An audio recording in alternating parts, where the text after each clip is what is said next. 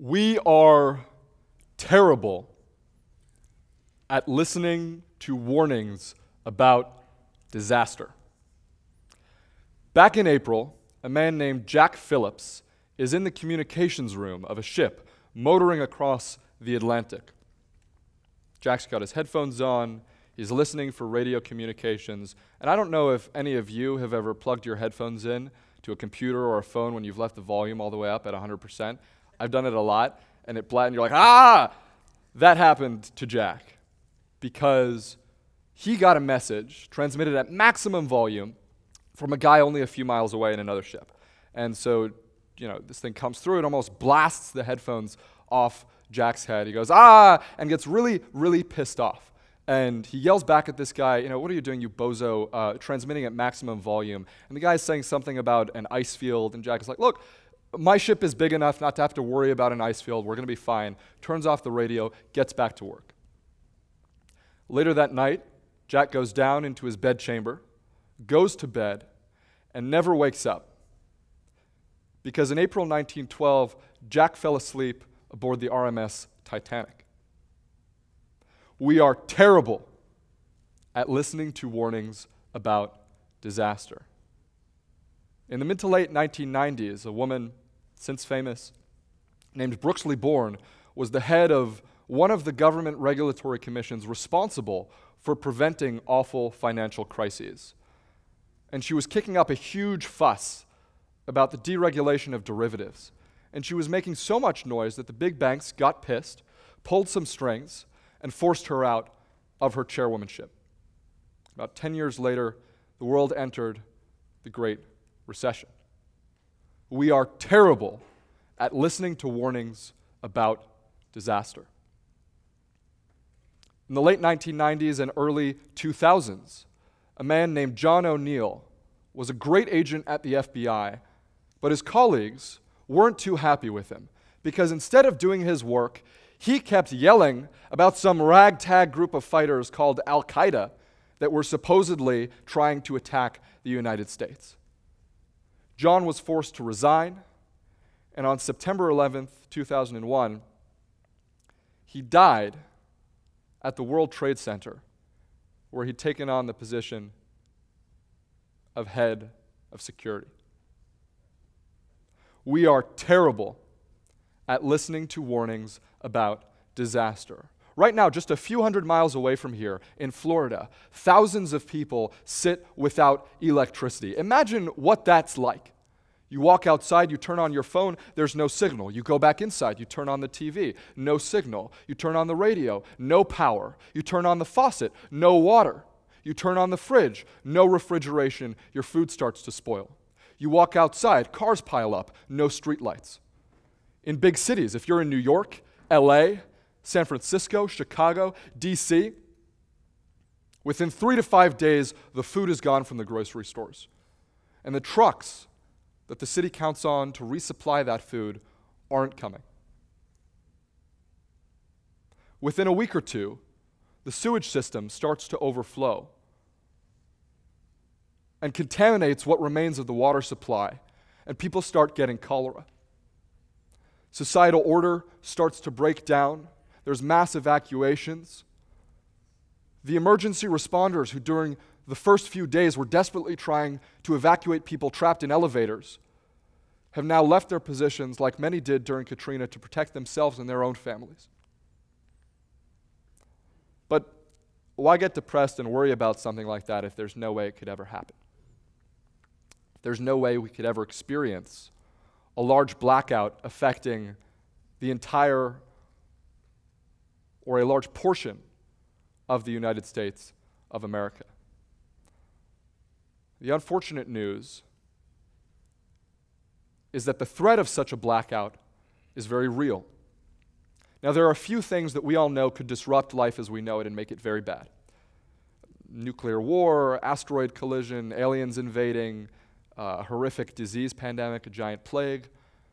And when we think about those things, we get scared because they'd be very bad. But then we get comforted because there's a really small percentage chance they happen, and they're almost definitely not going to. And then we figure, you know what, it's not worth even thinking about this stuff because there's no solution to it. Well, the threat of a blackout, the threat of a prolonged loss of electric power, is similar in one way and different in two to those other threats. It's similar because it's that scale of magnitude as far as how much damage it would do to our society and to the rest of the world, to the human race. But it is a non-trivial probability of occurring. And there's a lot we can do, but aren't, to prevent it. So, the news anchor, really famous guy, Ted Koppel, wrote a book about this issue, about grid security, and in that book, he compares the electrical grid to a big hot air balloon with a lot of vents. Some bring air in, some bring air out. And obviously, you need the right balance of air in and air out. If there's too much air in, it pops and the basket crashes. If there's too much air out, it deflates and the basket crashes. So Ted uses this to draw an analogy to the electrical grid. You've got to balance supply and demand. You've got to have the right amount of electricity in and the right amount of electricity out, or the whole thing stops working, potentially for a very long time. There are 4 ways that could happen. The first won't surprise you. It's a cyber attack. Anyone who reads the news will know that Russia and China already likely have that capability, that it's not too difficult for terrorist groups to acquire that capability, and that if North Korea can hack Sony Pictures, and if JP Morgan, which spends hundreds of millions of dollars a year on protecting its systems, can be breached, and Target can be breached, and Equifax can be breached, that the much smaller companies that run independent parts of the grid, that control maybe just 1 or 2 or 3 of those flaps on our hot air balloon, can be breached far more easily. And if you're a terrorist group, there's no threat of retaliation because where the hell are you? And there's no objective other than death and destruction. That kind of threat is why people like Janet Napolitano, who was head of Homeland Security under Barack Obama, put the threat of a cyber attack on the grid 70, 80, 90% likelihood over the next few decades. 2, solar weather. Every 100 to 200 years, the sun strikes the Earth with a big burst of energy known as a coronal mass ejection, a CME. The last big one was in 1859. It was known as the Carrington Storm. And it exploded a bunch of telegraphs. So that was the large stuff that relied on electricity. But society didn't care. Who needs telegraphs? Unfortunately, we really do need our national grid, a whole lot more than the people of 1859 needed telegraphs. One of these, a CME, a small one, hit Quebec in 1989. Within 90 seconds, 6 million people lost power.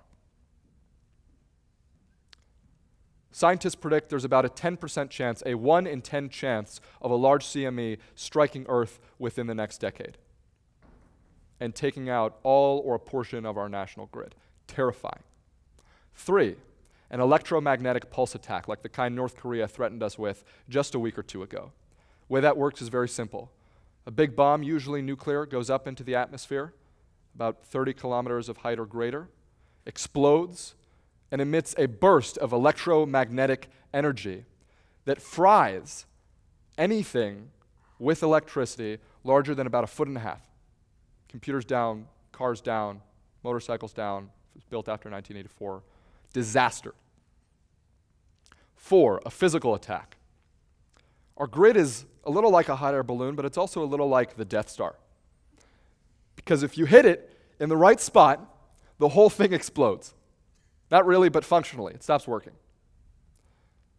If you take out just a handful, about 9, of the critical electric transformers, step-up, step-down power transformers, high-voltage transformers across the country, of which we have a few thousand, you can take out the entire grid.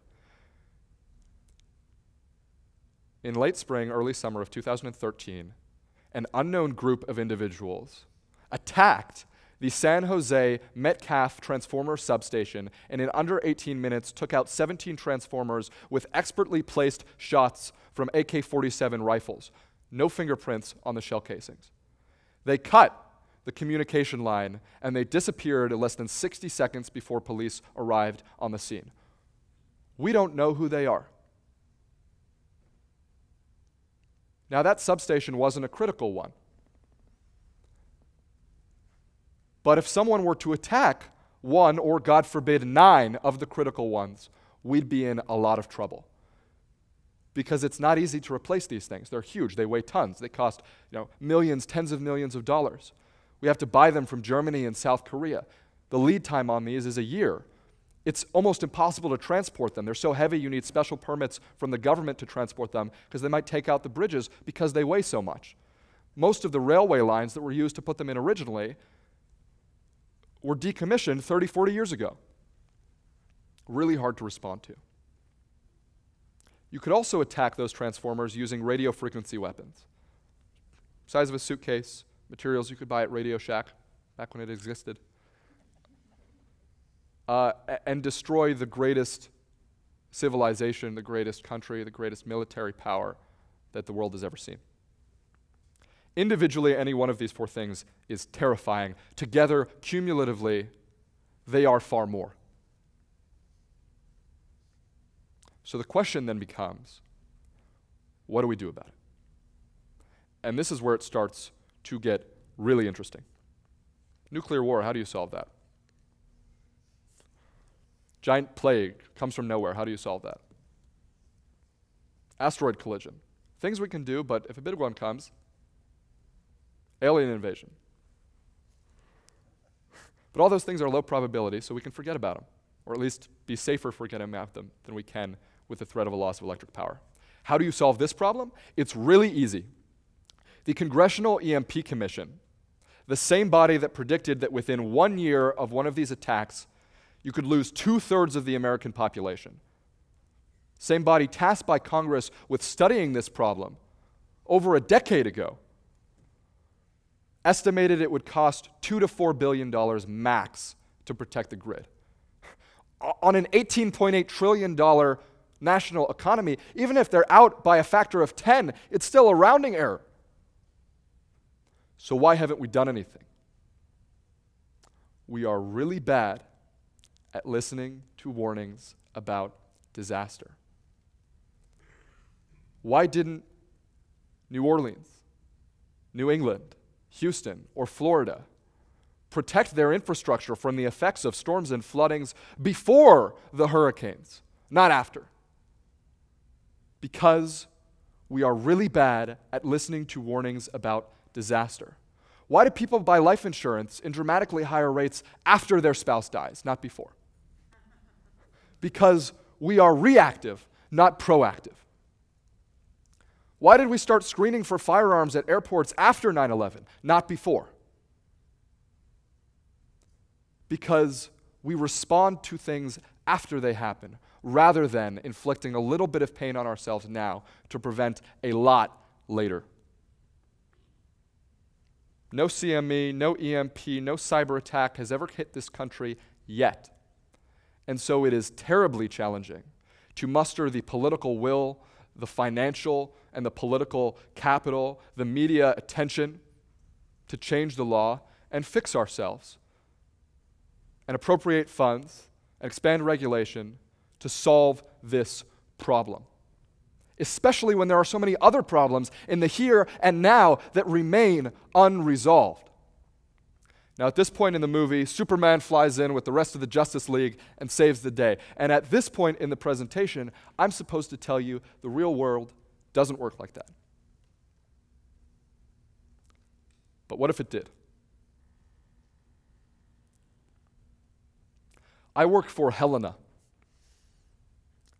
a global think tank of extraordinary individuals focused on executing projects that improve the world, focused on solving big problems that matter, like this one. Alongside our members, extraordinary people, Nobel laureates, 4-star generals, finance billionaires, former foreign secretaries, Academy Award winners, human rights activists. We have been holding over the past 6 weeks meetings with experts on this topic. People from NOAA, from NASA, from USGS, from NATO, from the CIA, from the US Congress, from that very same Congressional EMP Commission, to talk about how to implement their solution to this problem. But unlike Superman, we cannot do it alone. Our success will depend upon whether the people in this audience, watching online and all around the world, decide to put up a fight. Just by knowing all of you are now part of the solution, but knowing is not enough. Our success will depend on whether you leave this auditorium and tell your friends, tell your families, tell your classmates, tell your coworkers, tell your dog about this problem, whether you tell your senators and your congresspeople how much you care, whether you donate to an organization that campaigns on this issue, whether you organize in your communities, in your homes, in your schools, in your places of work. Our success will depend on whether all of you remember the story of Jack Phillips and decide to get up out of bed and pull the brakes on the Titanic like he never did. Thank you.